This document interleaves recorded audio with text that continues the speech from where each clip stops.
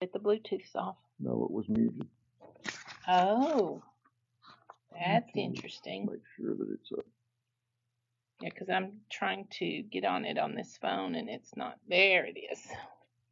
I realized the other day, quite often, I'm in a brown dress. I think I must wear the same dresses on the same days of the week without realizing it. Huh. Tuesday, I wear brown. I didn't know I wore brown. Well, you know, we used to wear all the same color all the time because that's what we bought a lot of. True. That's true. Oh my goodness, my goodness. We used to buy material in bulk, and I'd have a lot of the same. I'd always have black pants and a lot of the same color. So it works. I wondered if people thought I only had one shirt at work because I always wore certain colors, and sometimes I wore them 2-3 days. That's true. People probably thought those poor people. Hello.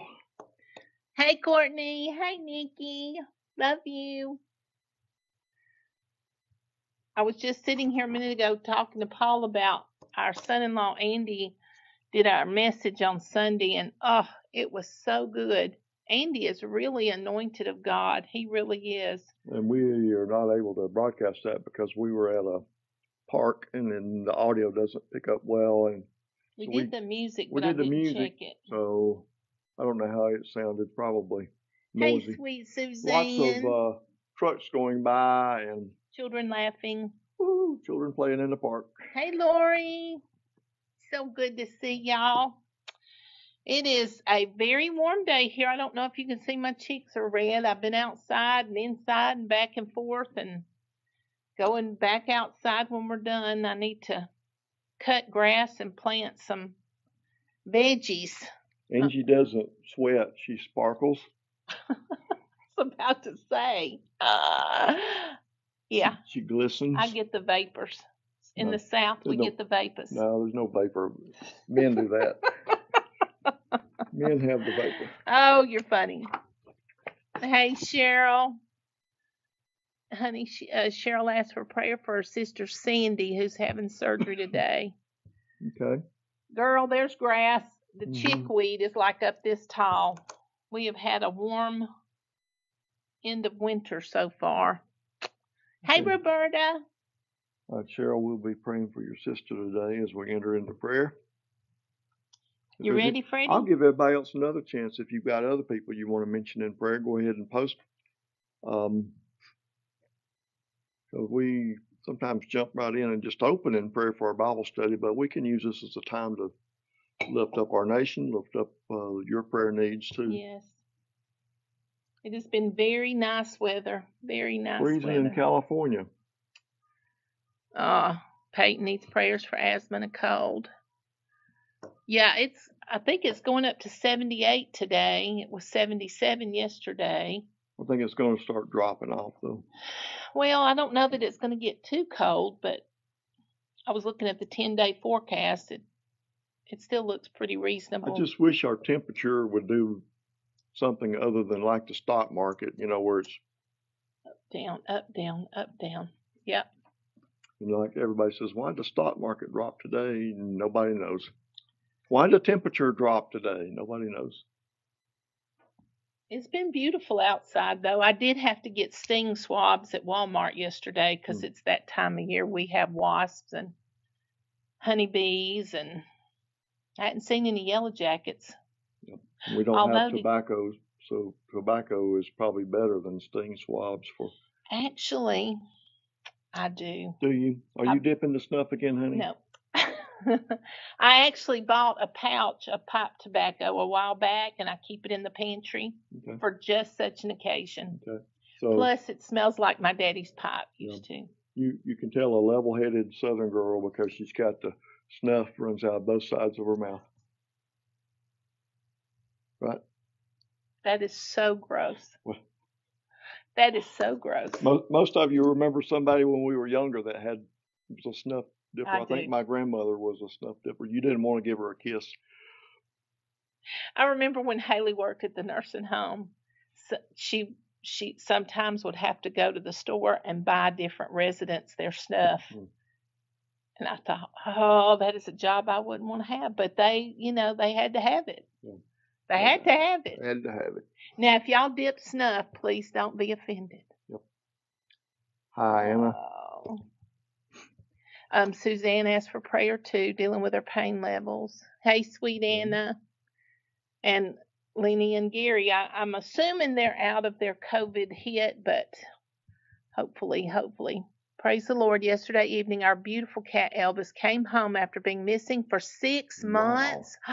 We are so happy. Thank God for bringing him back. Amen. Boy, that's a miracle, Anna. Wow. Praise God. That's impressive. I love it when lost things are found. I know. Okay, we're going to go to the Lord in prayer and lift up these needs.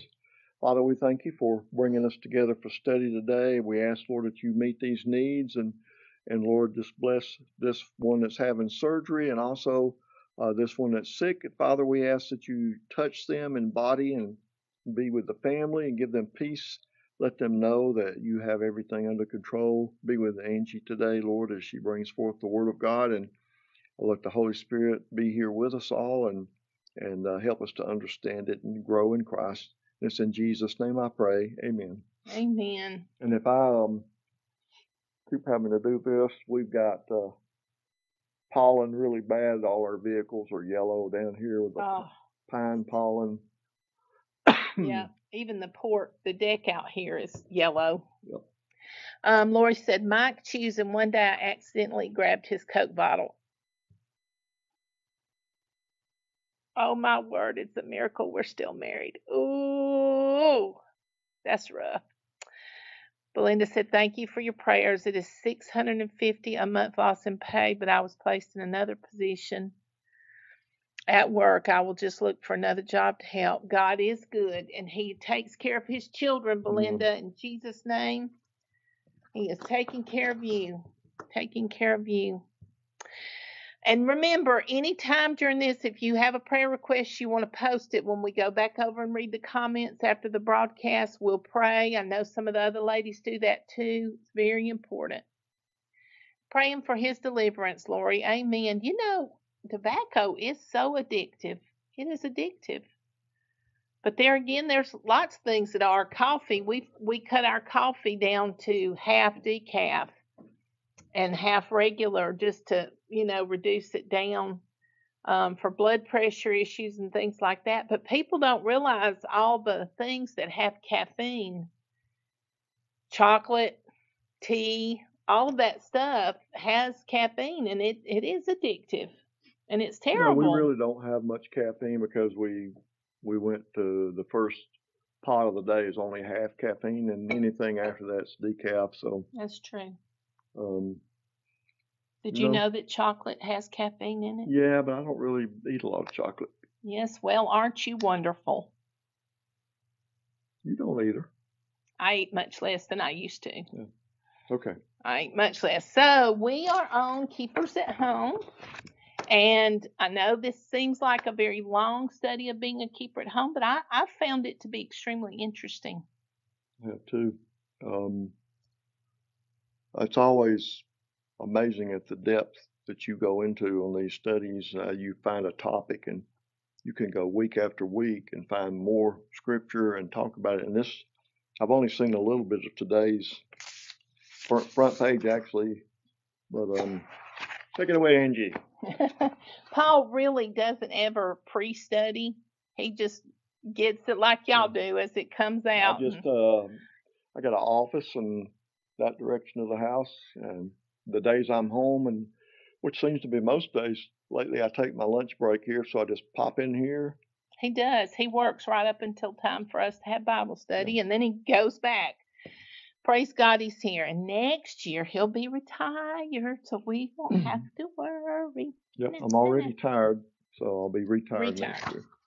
So today, we are continuing on in our spot cleaning, and we're going to talk about cleaning again. And,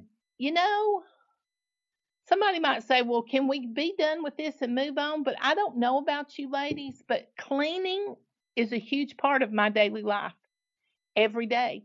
Doesn't matter how much you got clean yesterday, there's a whole bunch more to clean today. Do y'all find that to be true? I mean, you can wash every dish in the house, and 5 minutes later, somebody's going to come and need something to drink. And that, when we're having the kids, all the grandkids are here, we'll have every glass in the cabinet drunk out of, set down on the counter, and then I will find a child going back in there in the cabinets trying to find another cup. So we, and I want to say, can you just keep up with that cup that you had? But you know what? There's too many. Mm. And I don't let them drink in the living room or anything. They can only drink in the dining room and kitchen or outside. They cannot drink in the living room or the playroom. So all the cups get set on the counter, and so there's always something more to wash. Mm-hmm. But that is a blessing. That is a blessing. So I wanted to read this quote, which I found extremely interesting. It's by Dr. Dave Mihailovich. The most widespread and lethal diseases in the last 200 years were reduced due to cleaner drinking water, improved sanitation, nutrition, less crowded areas, and better living conditions. This was in a statement that was discussing vaccinations, and we're not going to get into that, but the point being the majority of those diseases were reduced not through chemical means, but through cleaning. Pretty interesting. Amazing. Yeah. Because, 200 years ago, they didn't even know that there could be anything in the water that contaminates you. They knew if it tasted bad or if something dead was in it, but they didn't know that there were things possibly they couldn't see or smell or taste. So, clean drinking water, and that just goes along with our focus on cleaning and making sure you're doing deep cleaning in your home and spiritually. I'm amazed at people that still don't know to wash their hands and do simple things of cleaning. I know it. Oh, thanks, Belinda. I am too. I'm learning a lot. So we are in, like I said, this is the section on spot cleaning, and I called it spot cleaning because to me, when I'm cleaning, yes, I have to clean the whole house. I have to do the entire kitchen, or I have to vacuum the entire car, all the carpets in the house. But sometimes there's a spot that really needs extra attention, and actually right this minute, my car doors are open because yesterday when I went through the car wash and I was vacuuming out the car, I noticed so many spots where things had been spilled in my car, which drives me to insanity. So I came home, I opened up the doors, I got out the mats, I sprayed Resolve carpet cleaner all over. I'm letting it dry, and then I'm going to go out there and vacuum all the things again. Would you do mine next? I will. I will, honey. I'm a messy. She's a cleanie. I'm a messy, and together we're like happy. Yeah, together opposites we're happy. attract. That's right. She likes to cook. I like to eat. So when I see a spot that needs special attention, I'm going to put my attention to that. And that's why I wanted to use that as the topic of this set of studies, is because when you see something within yourself that you are constantly being attacked by the devil on, God's trying to focus your attention. He says, I want to deal with this right now in your life. If there's some, we call it a pet peeve. If you have a pet peeve, I have several pet peeves, one of which is smacking. If someone is eating or chewing gum, I cannot handle smacking. And I don't hear it because if I don't have my hearing aids, and actually sometimes with my hearing aids, and sometimes I'll get the loop. And I'm over here reading, and then I'll feel her burning a hole through me with her eyes. I try very hard not to be rude. And you'll see me go. He takes the gum out and throws it away. She said, "You don't have to throw it away. I said, I can't." Close your lips. Right. Yes. So, because that is a pet peeve of mine, I think sometimes the Lord intentionally allows me to walk into a room or a group of people where everybody's smacking. But love is not rude, so That's I right. get rid of the gum. And I don't fuss at you. No. I don't chew you out. She just looks. She don't fuss.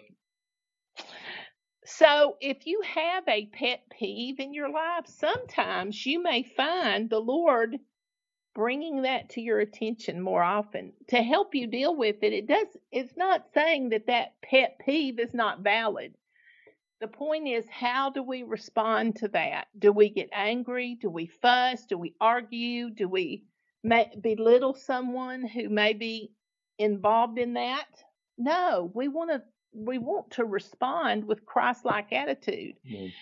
And the same thing when you're looking at cleaning your house. If you see something that somebody has messed up or broken or dirtied, do you yell and scream? Do you pitch a fit? Do you get mad at them, or do you just deal with it?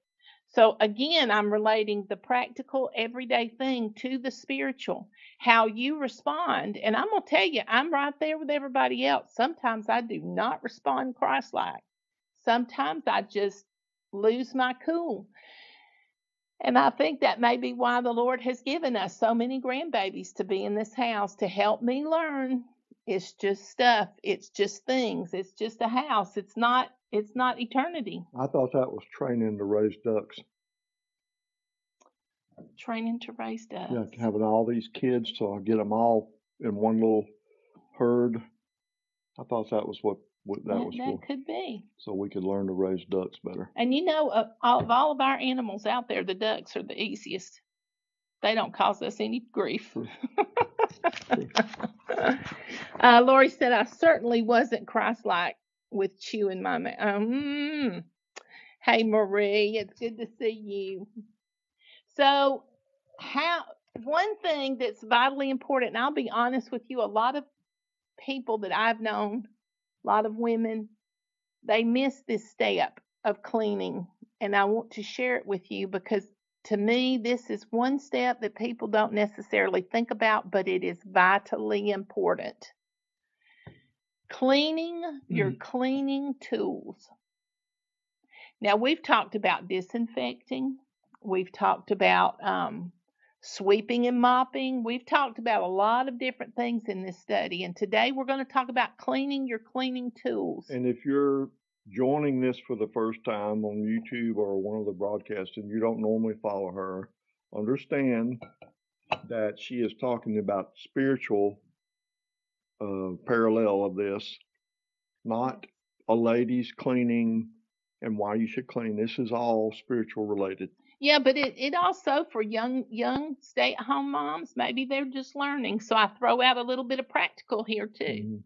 Mm-hmm. Marianne, I've been missing you, and I got up this morning praying for you. So she's driving home from Connecticut. I love you. You be careful. So everything, when you're talking about cleaning tools, and let's go over that, we're talking about brushes, sponges, brooms, mops, washcloths, anything that you use for cleaning. You have to make sure it's clean to start with, because if you start with something dirty, you're just spreading germs and dirt, right? You're not really doing much good. And I'll tell you, even a hairbrush. Do you clean your hairbrush? You need to be cleaning your hairbrush. So we're going to talk about the aspects of each one of these, and I believe it or not, I have scriptures to go with them. So we will start with hot water. Very few things do not require hot water to clean. Of course, some things you wouldn't use hot water because you would damage the structure of whatever that is. I can't think of anything off the top of my head, but I'm sure there's something. But pretty much every cleaning tool needs hot water to clean. So, of course, we have talked repeatedly about the Word of God being the water of the Word. It cleanses, it restores, it does all of that. So you always want to begin with water. And I was going to get some things to be objects for you to see. Belinda said, my mother taught by example, wash brushes every Saturday evening. See, and I love that routine. I love that pattern of organization every Saturday evening. So you get up in the morning on Sunday morning, you start out clean, right? Right. That's very important. So we're going to talk about brushes and sponges.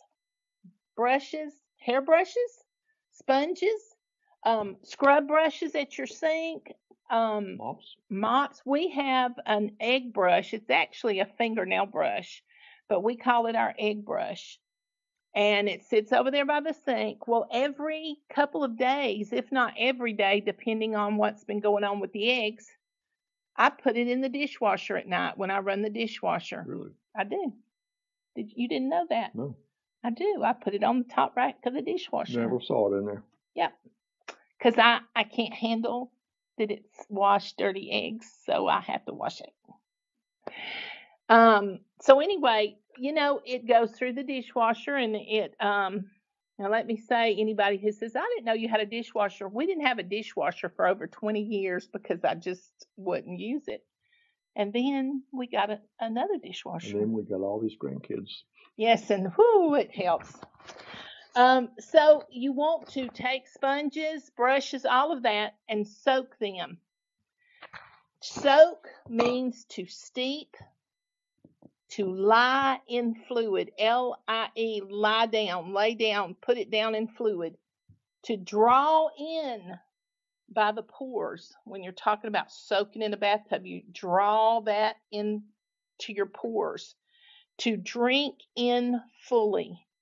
So if you're going to be washing your brushes, your mop, your sponges, all of that, first step is to soak them in hot water. Submerge. Let it be completely enveloped in that water.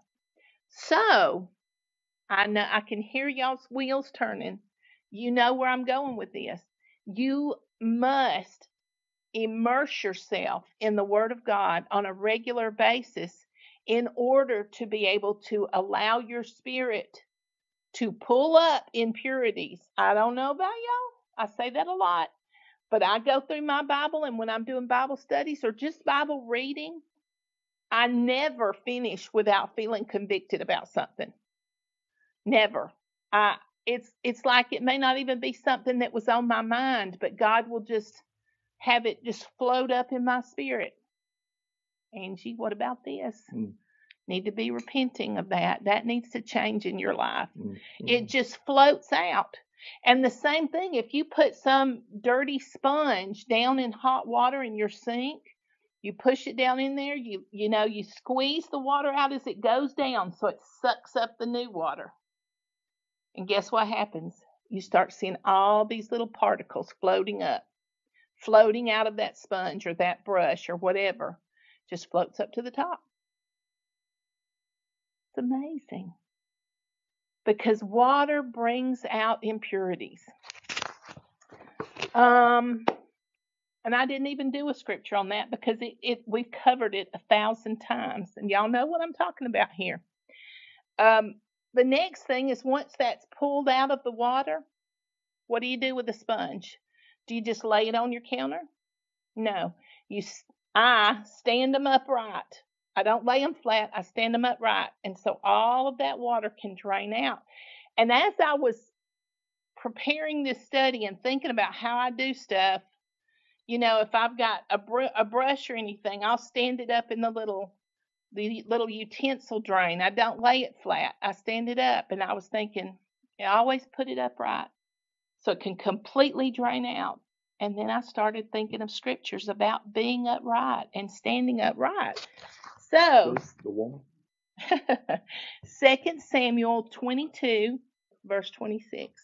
With the merciful thou wilt show thyself merciful, and with the upright man thou wilt show thyself upright.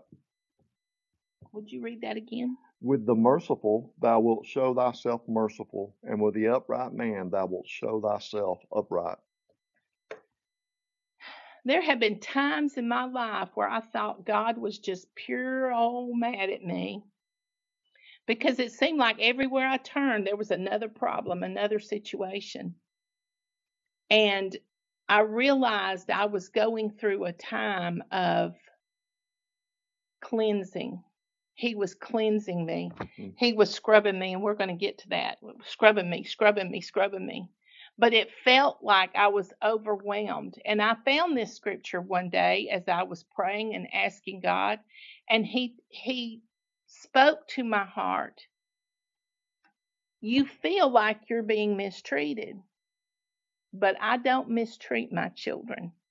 I grow my children. Wow. And with the upright, when we have cleaned the grit out of our lives, our attitudes are being corrected, all of that is being corrected, you begin to feel yourself lifted up because God is lifting you up. You're no longer overwhelmed and overweighted with the cares of this world, with the stress, with the problems, and you begin to literally lift up.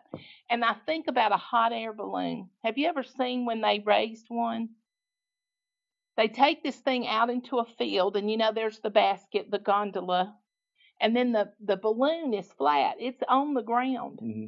And they start the process, and slowly that thing fills. Yeah. And it lifts. They use a fan to get it puffed up, and then they start blowing heat into it. Blowing heat into it. Think about that spiritually, how when the pressure builds inside that balloon and that thing just raises up. And when you're going through turmoil, when you're going through stress, when you feel the weight of everything, the scripture and the worship and all of that coming together just begins to lift us up into an upright spiritual position. So when you're washing out your kitchen sponges and you soak them down in that water and the particles of filth have come up, they've risen and flushed away down the drain, and then you want to set yourself and walk in what you've just learned. Walk in what you've just been taught of the Lord and the Holy Spirit. Walk upright. Don't go back to laying in the filth again. Don't think, well, but what about this and what about that? And they were mean to me, and God doesn't really love me, or he wouldn't let this happen. And look, I'm sick again. That is that oppressive thing that drops you back down. Stand upright in your spirit and proclaim that God does love you, but you have to repent and then move upright.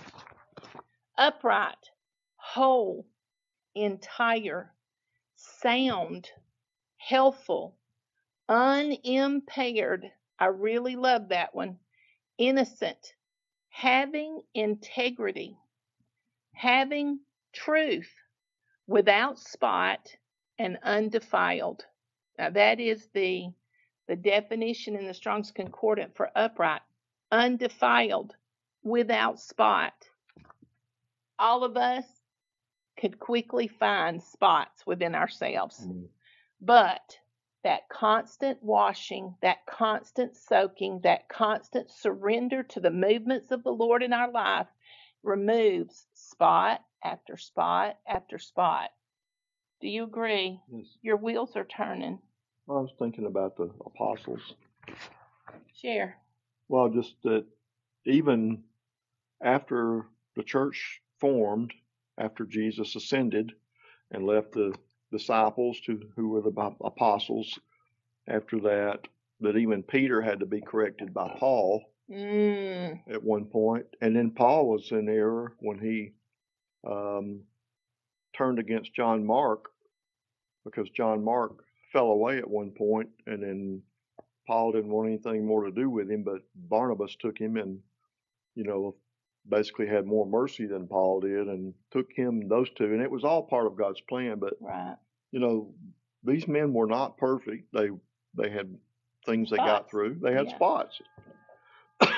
But they didn't get mad, get offended, throw up their hands and say, I'm done with this. I'm just going home. Nobody's happy with what I'm doing. I'm just going home. Well, it's the church that hurts everybody, so I'm just giving up. It's pretty amazing that Paul, quicker than Peter, had opposed him about him siding with the Jews and becoming more Jewish around Jewish believers and more Gentile around Gentile believers. And basically Paul said, take off the mask. Yes. we put a mask That's on. good. We act certain way around certain people. We can act clean around the godly people, and Yeah, so we just need to take off the mask and be who we are. that's right. And if we don't really like who we are, Change it. change it. Don't stay in it. Don't stay in it. Let's read Psalm 7:10. My defense is of God, which saveth the upright in heart. I I really don't like just putting in one scripture because there's so much in context before and after, but for sake of time I have to do that. My defense is of God. When you know that you are following the word of God, what you are doing, what the Holy Spirit of God is leading you to do, you don't have to be fearful. You don't have to lay down and give up and say, this isn't working. Just keep plowing forward, because that's what the body of Christ is for, is to plow forward and get the word into those places that, again, I go back to a sponge. Y'all don't realize all these things that go through my head, all of these images I see of a huge sponge, when you squeeze that thing out as much as you can and then you release it, and how that whole thing just opens up. All these little holes and crevices just open up to be refilled again. So when you've been squeezed to the max and you just can't take it anymore, guess what's coming? The release, the opening up, where you can draw in all of that beautiful new and you become useful again. Let him squeeze you if he wants to. Let him put you in a tight place and wring out everything so that you can receive the next glorious thing he's got for you. Don't get mad at God, and don't get mad at others when they are trying your soul. Realize it's just a squeezing and it's going to stop. And then the new is coming. Don't you just love that about God? Isaiah 26:7. The way of the just is uprightness. Thou, most upright, dost weigh the path of the just. If you are just, and you can only be just through the Holy Spirit's leading and the teaching of the word, you can only truly reach a place of justness through that. You can't make it up yourself. You can't make an intellectual decision to be just. It has to come from the Holy Spirit of God, because that's an attribute of God, is it not? The way of the just is uprightness. So if you're desiring to be just and right and honorable, the only way that happens is if you walk in uprightness with God. If you follow the path of God the way he says, not the way we say, not the way you say, the way God says, then you can walk in that in truth. And I just love that. I just love it. Do you have anything to share on that before we move? Okay. The next thing, once you've used water, you've soaked, you've been in hot soapy water, gotten all clean, and you've set up right to be emptied of all of the old. What's the best thing to do for something like a dirty old sponge or a dirty mop, or even washcloths that you've used for a dirty task? Or a pillow, anything that you want to sanitize. Yes. What do you do? What do? I sit those things out in the sunshine. And down here in the South, we have lots of sunshine. I have been known to take every quilt in my house and hang it up over the fences out around the pasture out here. And I'll just have quilts hanging everywhere to air dry in the sunshine. Sheets, when I clean the sheets off the bed, when it's pretty weather, it all goes outside. I've taken stuffed animals, washed them, put them all outside, hung them up by their little bunny ears or their little tiger tails up on the clothesline.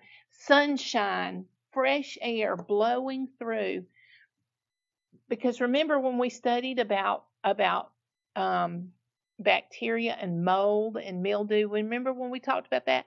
Where does that usually begin? dark, dank places. But when you bring all of that into the sunshine, it kills that nastiness. It kills that bacteria. Put it out in the sunshine. Now, it's really easy. Hey, sweet Yoshana, praying girl, just praying, praying, praying. When we think about sunshine in our lives, clearly we're talking about the light, right? So let's look at 1 John 1, 5 through 7. This then is the message which we have heard of him and declared unto you, that God is light, and in him is no darkness at all. If we say that we have fellowship with him and walk in darkness, we lie and do not the truth. But if we walk in the light as he is in the light, we have fellowship one with another, and the blood of Jesus, Christ his Son, cleanseth us all from sin. Isn't that amazing? How the very scriptures that he is talking about God being light, he's talking about cleansing. So, for those of us homemakers, when we're doing our cleaning and we're washing out our cleaning tools, when you get them all scrubbed out and you get them set up and they're upright and they're draining and drying, set them outside in the sunshine. I believe they sell now UV lights. You can buy a UV light to sanitize things, like a phone and stuff. Am I right about that? Yeah. So where do you get the UV light? Sunshine. Now, some things, obviously, electronics and stuff may not need to be out in the heat, but your mop, your broom, your scrub brushes, your sponges, all of that can sit out in the sunshine, and that just refresh and replenishes and kill bacteria.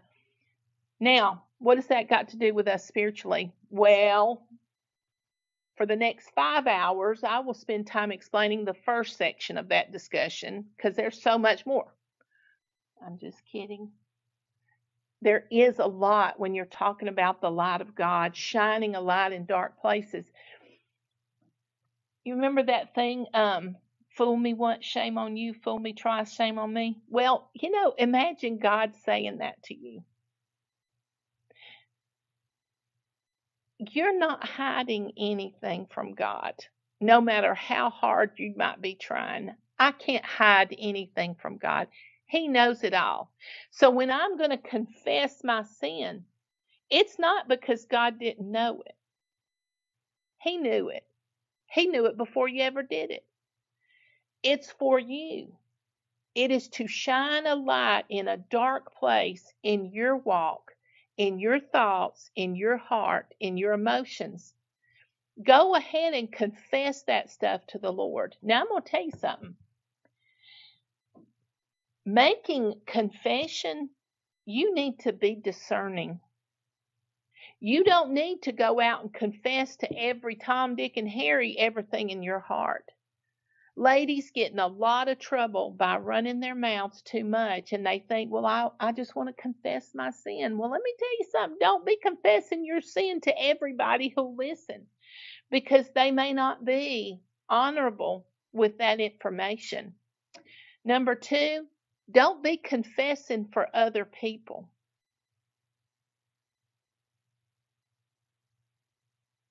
I don't know if I've heard of that. Oh, yeah. Confessing for other people? Oh, yeah. Sharing the sins of somebody else. Ooh. Now, there does come a time, I believe, that it's wisdom.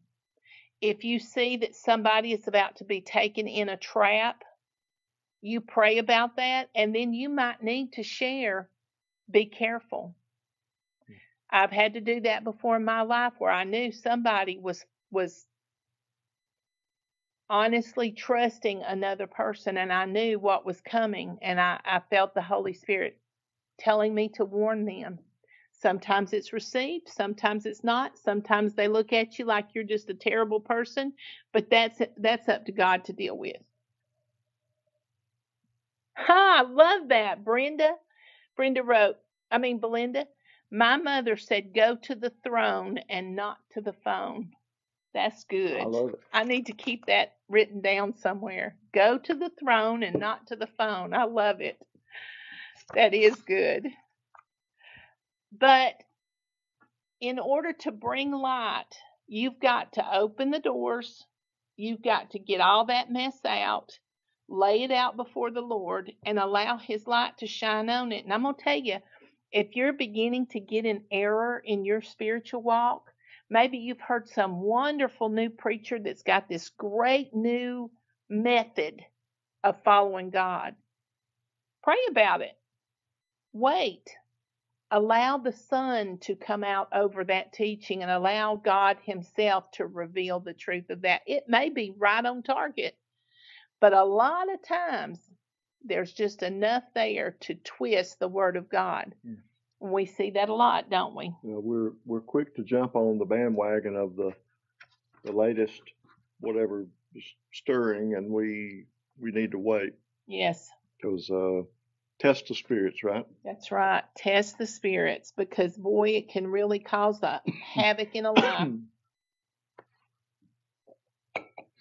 So, put it out there in the sunshine. Allow the Holy Spirit of God to reveal the truth. The next thing I wanted to share is if you've got brushes, a hairbrush, a scrub brush, when it gets really contaminated, and you know there's the bristles, and then there's the under part, the base that the bristles are attached to. Mm-hmm. Well, one thing that we used to do was we'd throw our hairbrushes, you clean them out with a comb, you get all the hair out of it, and then you throw it in the washing machine with a load of clothes. And you just let it wash. You don't throw it in the dryer, but you throw it in the wash. And when you get it out of the wash, a lot of times it's completely clean. But every now and then, there's still some grit and grime under there. And hopefully that's not your hairbrush, but So what do you do then? If you have a scrub brush that's got a lot of grit and grime down low where the bristles attach to the brush, you take another brush and you scrub the brushes against each other. Scrub, scrub, scrub, rinse, rinse, rinse. Scrub, scrub, scrub, rinse, rinse, rinse. And you check that. You look at the brushes, make sure all of that grit and grime is gone. And if it's not, what are you going to do? Scrub, scrub, scrub. Abrasiveness against abrasiveness, getting it all off. That way you know that it's not just surface clean, it's in-depth clean. Which of course brought me to the scripture of Proverbs 27:17. Iron sharpeneth iron, so a man sharpeneth the countenance of his friend. Iron sharpeneth iron. Scrub, scrub, scrub, scrub, scrub, scrub. It is so easy to get upset when somebody does something we just do not like. That pet peeve thing, you can get so irritated. If somebody says something that's really baby true, but you didn't want to hear it. But even if not, even if it's something that they're doing that's completely wrong, again, you cannot change another human being. You can only answer for what you're doing. So if you're letting the sin of someone else eat you up to the point that you have developed hardness in your heart, this is not following the leading of the Holy Spirit. That iron in them is trying to sharpen the iron in you, and you can't bang it when you're doing something in the blacksmith shop. Have you ever hit something and made it so crooked you had to put it back in the fire and start all over? All the time. Is there like a word for that, or just a mess up? The word is I don't swear, never have, but there's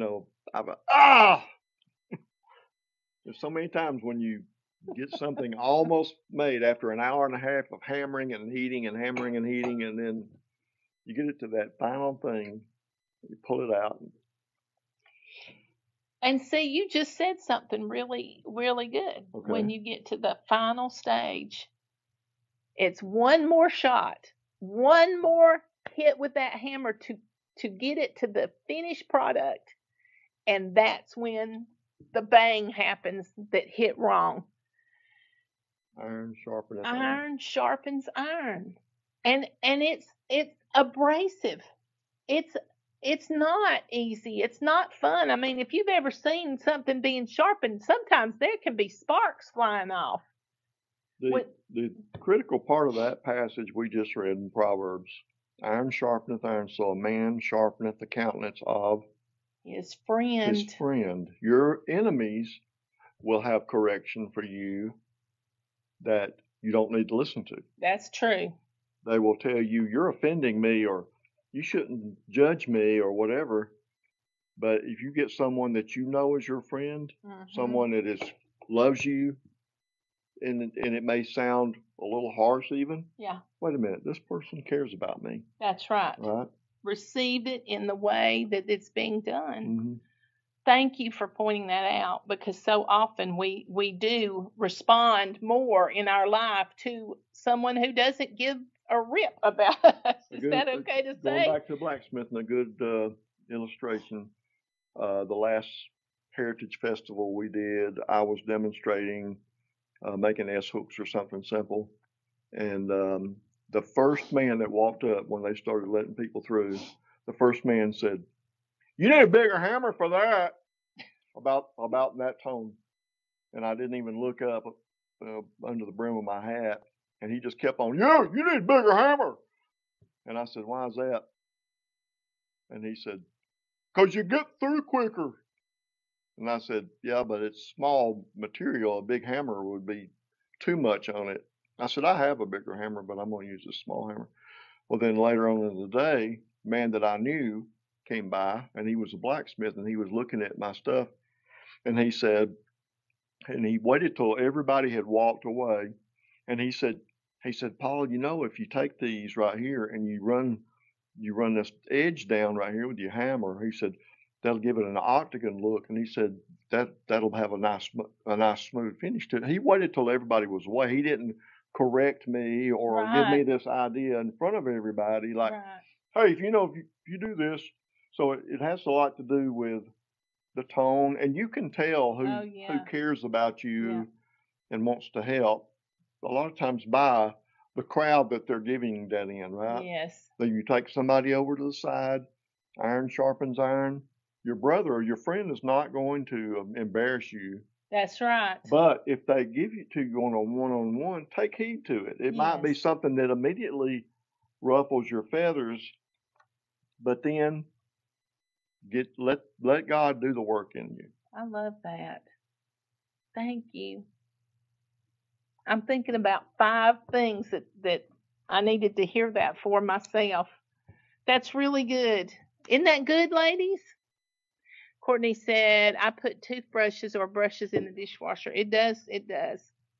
So remember, instead of allowing yourself to be offended and hurt and wounded, ask yourself in that split second, is this from the Lord? Is the Lord using this to sharpen me, to make me more useful for the kingdom? And if it's not of God, throw it away. But remember, just because it hurts doesn't mean it's the enemy. Yes.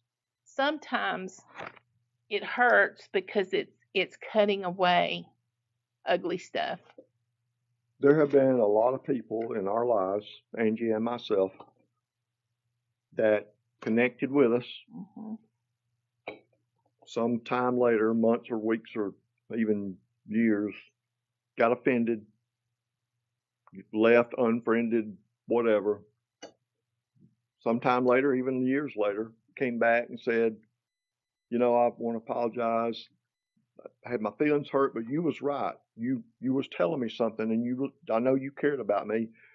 Then immediately later, something else happened. We're friends. We're not friends. We're friends. I mean, a lot of people like that. Mm-hmm. Don't do that. Don't be, okay, now we're attached, now we're not. If you've got somebody that's your friend, it's going to be that sometimes they're going to be honest with you and say things that you can't just say, "Well, I don't want anything more to do with you." Because you hurt my feelings. Right. Mm-hmm. Now, I will say this.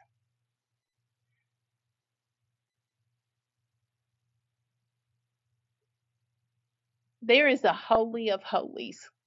There is an inner place, and you need to be very selective of who's in that inner place in your life. Jesus had his disciples, but then he had that other group of disciples. She's talking about personal relationships, Yes. not the spiritual side, but our Yes. relationships. That's right. Where you were talking about people who come in and go and come in and go and come in and go. Yeah. It's exhausting. But you know who is that group that's your inner group, your holy of holies in your friendships. You see what I mean? And just like he was talking about, there's this exterior group that never gets too close because for whatever reason. But don't be offended when people do that to you. We have had to go through a lot of hurt. You know, but I say it over and over. Take the meat, spit out the bones. Do what you need to do and let the rest of it float away and don't take it to heart. Because let me tell you something, Jesus had that happen a lot. Yeah. He had it happen a lot. Okay, our next part, hey, sweet Lenny. The next part we are doing quickly is feather dusters. Feather dusters and things that you dust with. Stuff that you have debris on. What do you do when you've got a cleaning item that is accumulating lots of dust and lots of debris? Shake it. If you have a feather duster, you go outside and you bang, bang, bang, get all that dust off. It's not going to necessarily need to be soaked. Feathers don't need to be soaked. But you're going to shake off that debris. Get it off. You take a rug outside and whack it with a broom. You want to get that all shaken out. So let's look at Hebrews chapter 12. Yep, I've already posted 24 through 29. And to Jesus, the mediator of the new covenant, and to the blood of sprinkling that speaketh better things than that of Abel, see that you refuse not him that speaketh. For if they escaped not who refused him that spake on earth, much more shall not we escape, if we turn away from him that speaketh from heaven. Whoso voice then shook the earth, but now he hath promised, saying, Yet once more I shake not the earth only, but also heaven. And this word, yet once more, signifieth the removing of those things that are shaken, as of things that are made, that those things which cannot be shaken may remain. Wherefore we receive a kingdom which cannot be moved.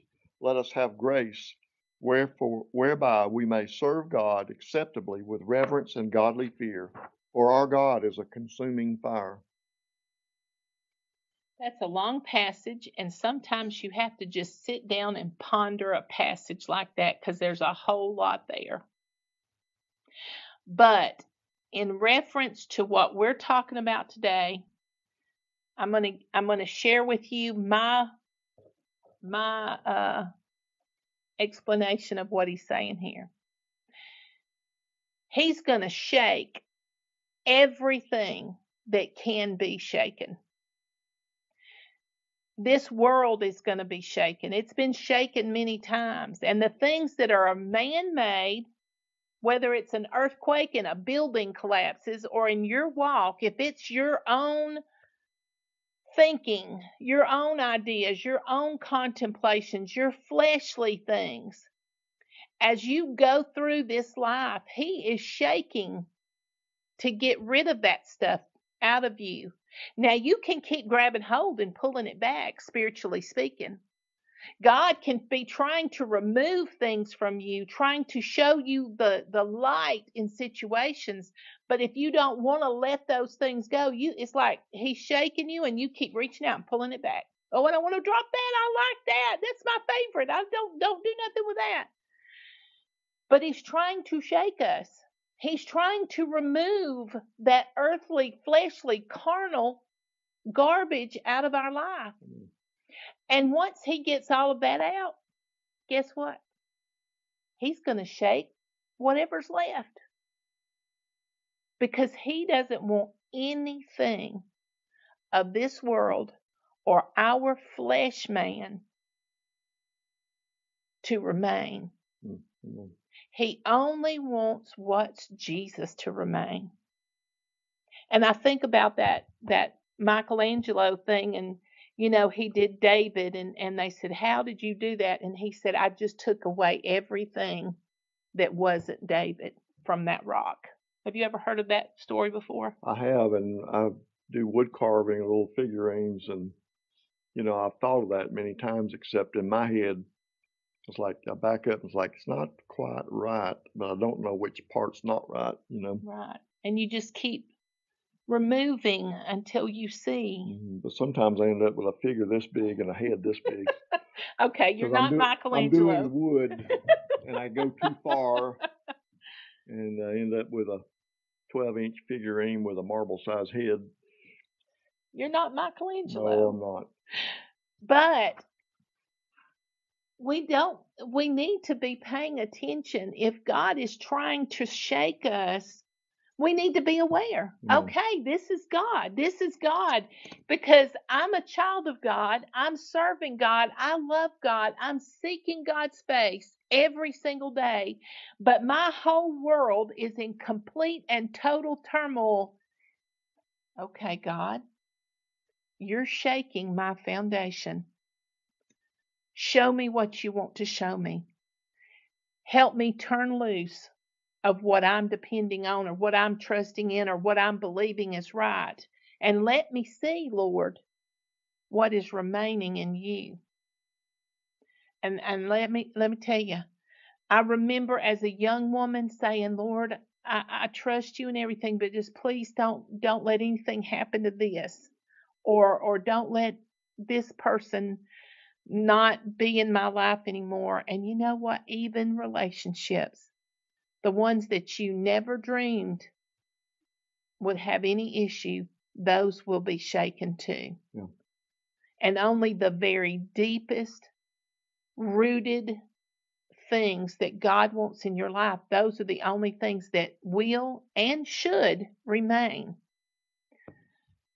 Did you have anything to share on that? My mind was just going with the being shaken and how everything that we do has to be shaken to do right. I mean, going back to blacksmithing, I take something out of the fire, and there's an interesting thing that takes place with steel. When you pull out, it's got this crust on it that flakes off. And a lot of people, if I'm demonstrating, they ask what is that? And it's basically rust that burns off of the fire, and it leaves it pure underneath. So I can get a completely rusty piece of metal and put it in the fire, and when I slam it down on the anvil and hit it, all that starts flaking off, and I end up with this material that's around it that's knocked off of it. Right. But the byproduct, or what's left after that, is shiny, and it's black, but Right. it's smooth. Right. Clean. It's clean. Yeah. I also wanted to point out in verse 27 where he says, and this word yet once more signifieth the removing of those things that are shaken, as of things that are made, that those things which cannot be shaken remain. Those things that are made, they're things that we make. You are making a life. Every day that you wake up, you are making a life. Your life. You are molding it and fashioning it based on the things that you care about, the things that you do every day, things that I do. I am making a life. And we talk about making a life for yourself. Mm-hmm. Those things that are not of God, those things are the stuff he's trying to shake away. And we really do. We really do want to hold on to a lot of things that he does not want us to have. Don't begrudge him when you feel that shaking happening. It is 2:00, but I really wanted to get through this last bit. Can we post the scripture for it? We are going to look at the Pharisees. Amen. Hey, sweet Tina. Lenny said, shake everything, dear Lord. Yes. Oh, I love that. Lenny said, yes, like the story of refining gold, not finished until the jeweler sees his image in the reflection. Amen. So we are going to look at Matthew 23, 25 through 27. Just posted that, so I'll give you a minute to find it. Matthew 23, 25 through 27. Woe unto you, scribes and Pharisees, hypocrites! For ye make clean the outside of the cup and of the platter, but within they are full of extortion and excess. Thou blind Pharisee, cleanse first that which is within the cup and the platter, that the outside of them may be clean also. Woe unto you, scribes and Pharisees, hypocrites! For you are like unto white sepulchres, which indeed appear beautiful outward, but are within full of dead men's bones and of all uncleanness.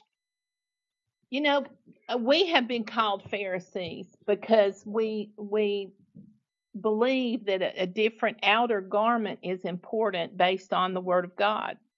I can show you the scripture. We've gone through it many times, but we've had people that we care about say, well, y'all are just being Pharisees. Y'all expect everybody to do this, and they're not right unless they do this. Never been a thought in our head, not one time, that somebody's got to do what we do in order to be right with God. Never even lost a moment's thought thinking that. Have you thought that? Nope. As a matter of fact, we've told people point blank, don't do this. Don't do it. I mean, because just it needs to be a glaring signal from heaven to you to do plain dress and head covering, because otherwise don't do it, don't do it, don't do it. But when you're talking about cleanliness, a lot of people don't like that because they think you're going to look at their stuff and think, oh, y'all are dirty people. One of our girls used to ask us, are they dirty people?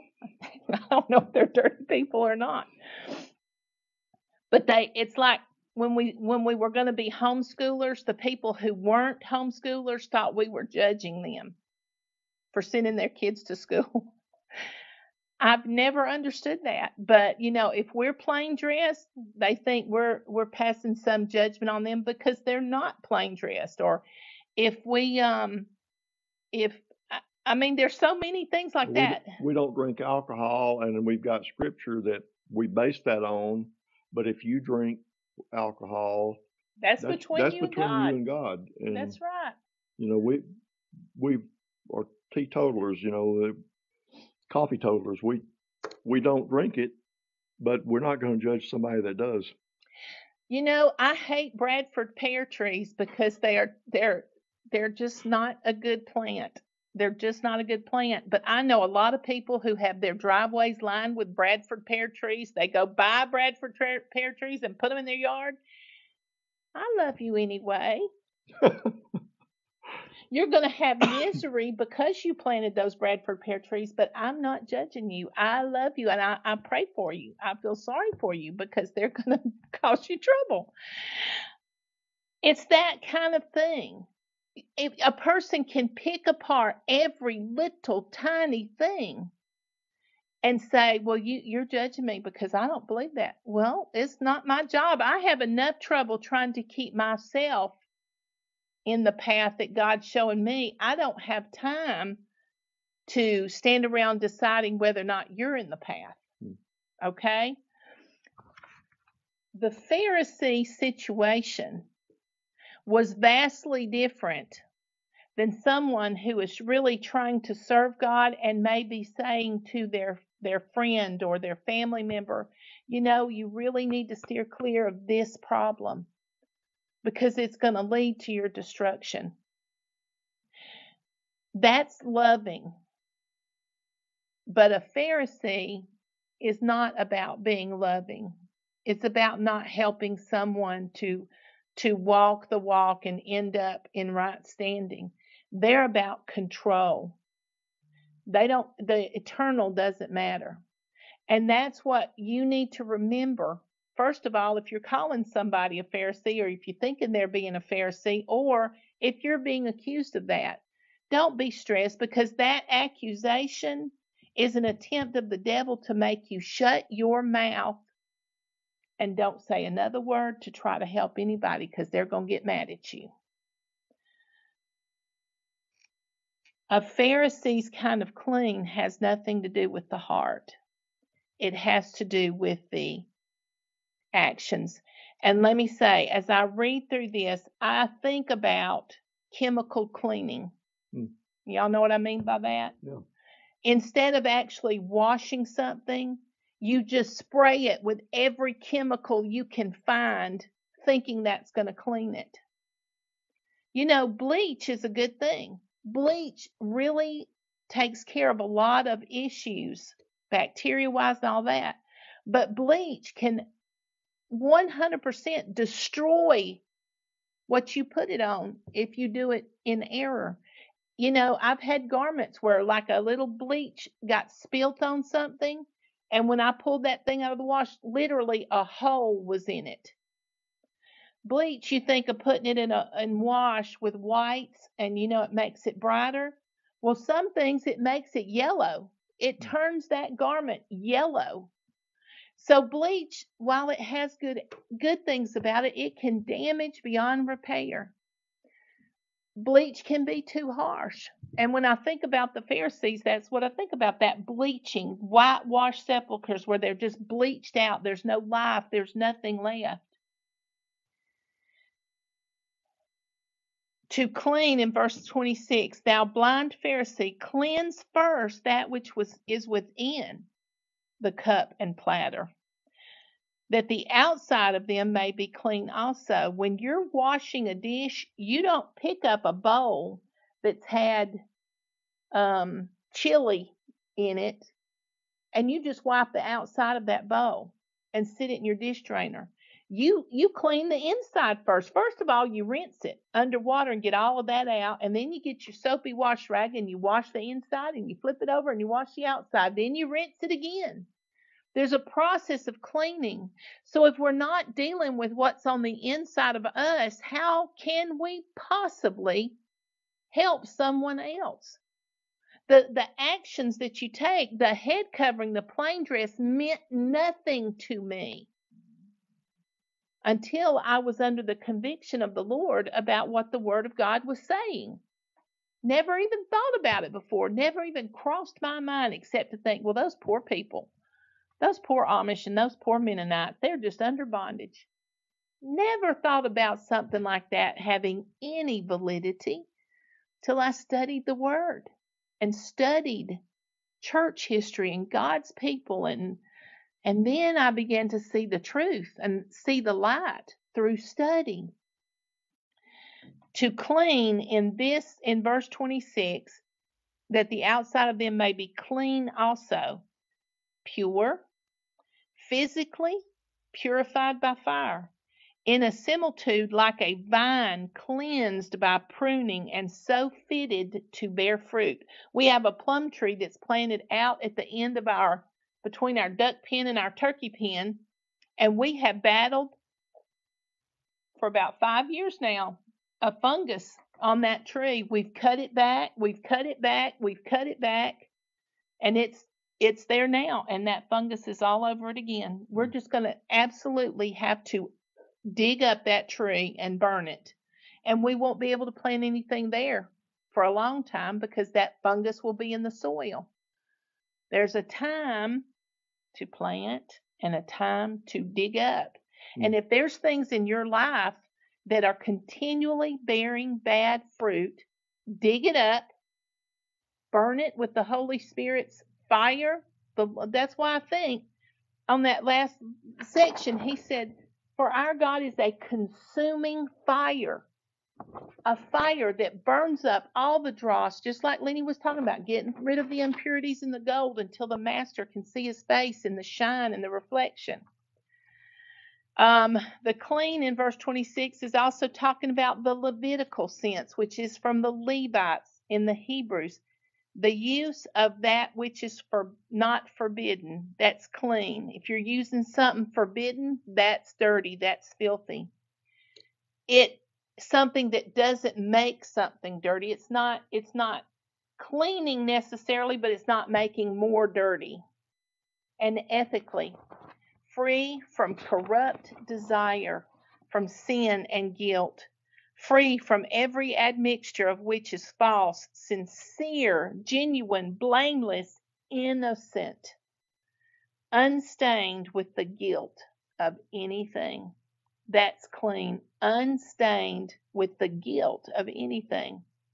Now, I'll tell you, there's some people out there doing ungodly things and they feel no guilt. They are dead within. This is not clean, this is dead. The dead feel no guilt. That's true. So when we're talking about Pharisee cleaning or clean, we're not talking about Holy Spirit clean. So equate that chemical cleaning to real work of cleansing something properly. Is that totally confusing? Oh, I got to read comments. Hang on. Anna said, does different conviction and how to dress, what to do, have something to do with the scripture that talks about that we get different strength of faith? What I mean is, do you and Paul maybe have a stronger, more mature? What I mean is, do you and Paul maybe have a stronger conviction that comes from a stronger, more mature faith? You know, Anna, I feel the stronger, more mature faith, I feel like I'm becoming more of a baby every day in the faith. I feel like my maturity, the older I get, the further I get with the Lord, the less mature I feel. Well, I have to say, from a man's point of view, Angie started dressing plain long before I did. I still dressed in blue jeans and pattern shirts and whatever. But I did with your permission. Sure. Well, yes, we came to that conclusion, and I think it was probably a year or two later. I was jealous at the in a godly sense of the opportunities y'all had to witness to people. We would be in Walmart, we'd be in the grocery store, we'd be out anywhere in public, and Angie and the girls would have people come up and they'd be talking to these people about the Lord, and I would just stand there. And then I thought, and one day I told her, I said, I don't feel like I have that same opportunity. And she said, well, I can make you broad fall pants or whatever. Anyway, it was a eye-opening thing to start dressing plain and unadorned and that kind of thing, because even as a man, I used to think, you know, hey, I look good in a leather jacket, right? You know, those pants make me look better. It's always about how you look. And I found out that we were much more approachable for spiritual reasons when we were plain, when we were, would you not say that? Yes. I mean, that's just a sidetrack of this conversation, but it was very humbling to feel like that I was not well dressed and business dressed. And I had, you know, I work in a company, office environment, and I always made sure I was nicely dressed. She made nice broad fall pants and button down shirts and that kind of thing. So for a woman's point of view, I'm sure it is very crucifying to the flesh to do it. It's not something you want to do. That's why so many people that we've known said, oh, that's for me. We want to do that. But then a few months later, they fall away. That's what she's saying. Don't do it unless you're convicted. We've been playing for nearly 25 years now, and I'll tell you, the devil doesn't get me in that area anymore. Yeah. He doesn't make me feel bad. Yeah. I don't feel anything about it anymore. Tell him about since we're talking about this, tell him about the bondage that pastor told you was in. We're gonna spend time on that. Okay. What he's talking about, Anna, is we had a pastor and they were new, and his wife, they were at our home for dinner, and we were just chatting after the meal, and I think they really had a heart's desire to help us be delivered from being plain, because it was not a plain church. It was, you know, Anyway, they were sitting there, and she made the comment about, me being under this bondage. And the pastor was sitting there, and he was talking, and he said, that really, it's not a salvation issue. The Lord doesn't require this, yada, yada, yada.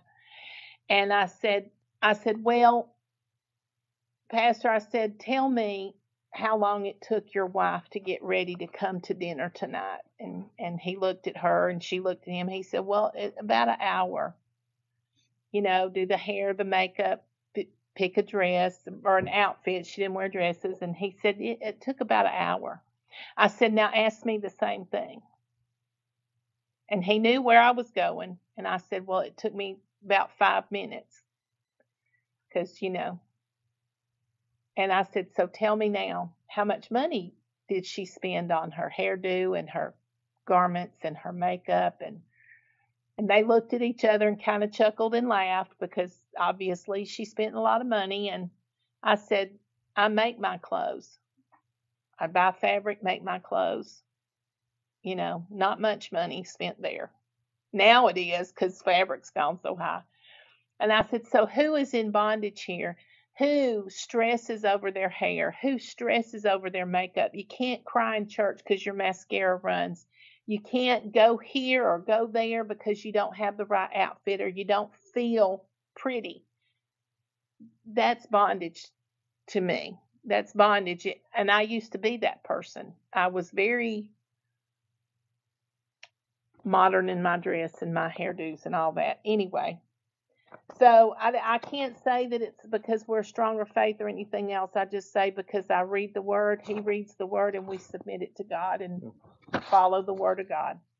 Ephesians 5:25 through 27. Husbands, love your wives, even as Christ also loved the church and gave himself for it, that he might sanctify and cleanse it with the washing of the water by the word, that he might present it to himself a glorious church, not having spot or wrinkle or any such thing, but that it should be holy and without blemish.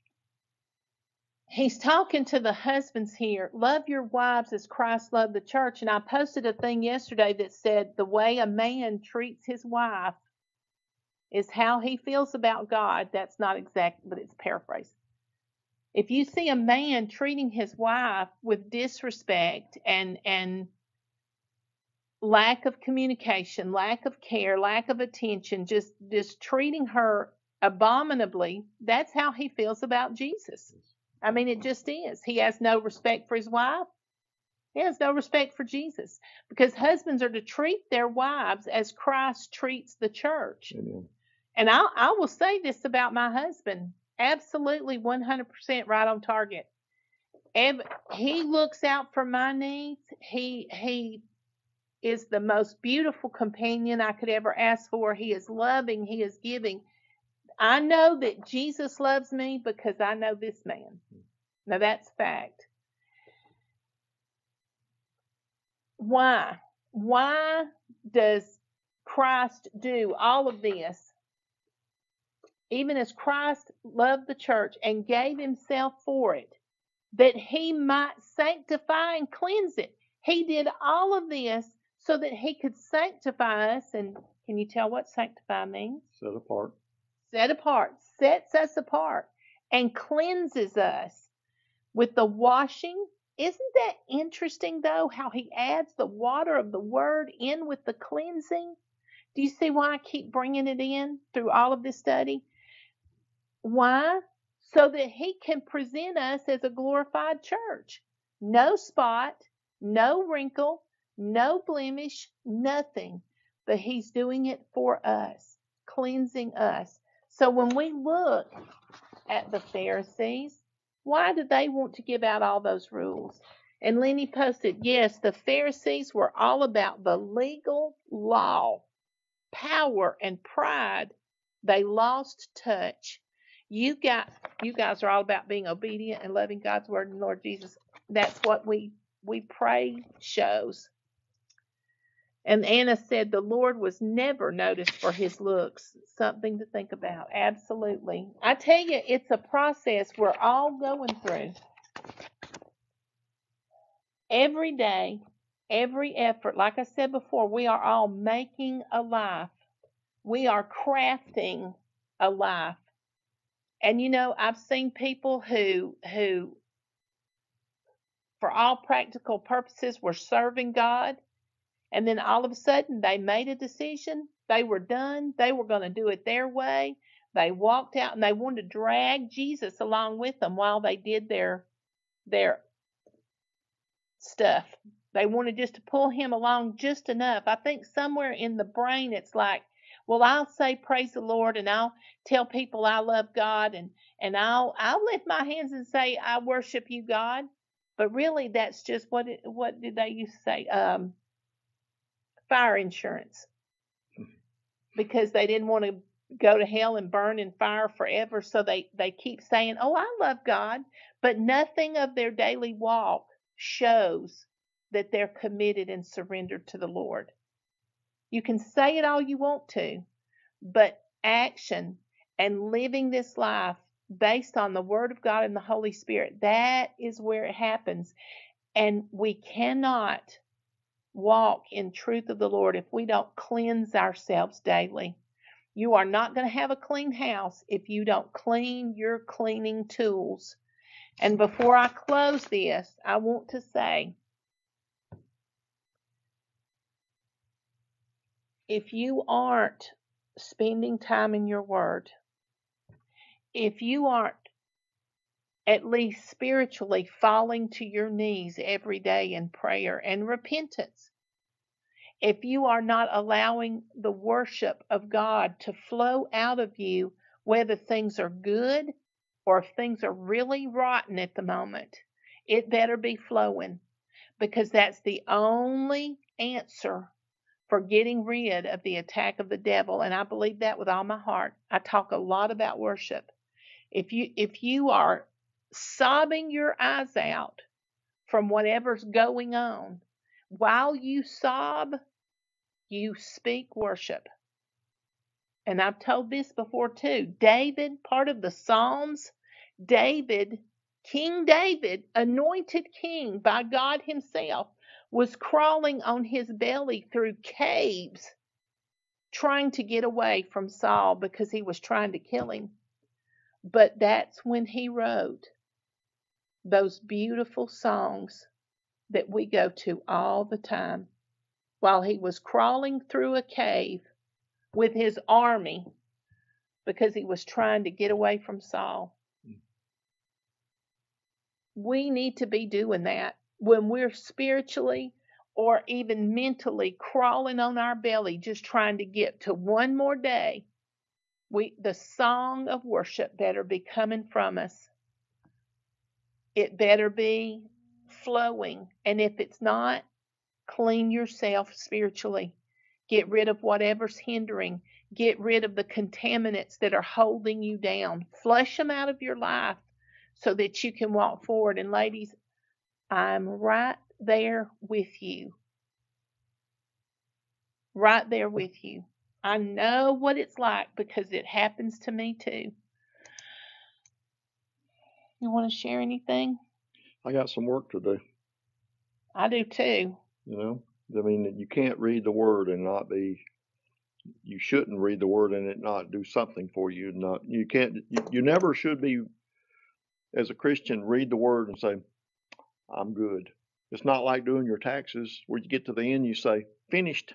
Yeah. It's always a work in progress. It is. You get through it and it's just convicting every time. Yes. That's how you grow. You got work to do.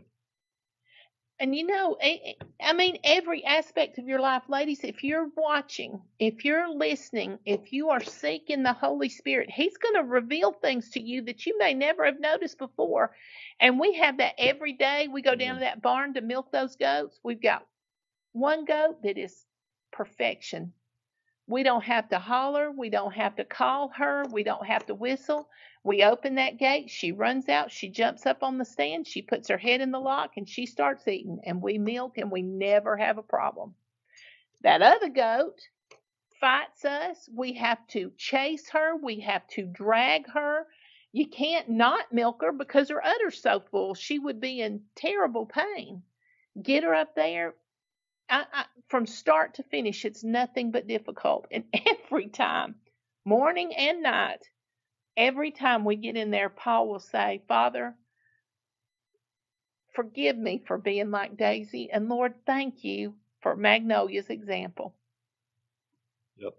Every time without Something like fail. that. Yeah, something like that. Because Magnolia does it.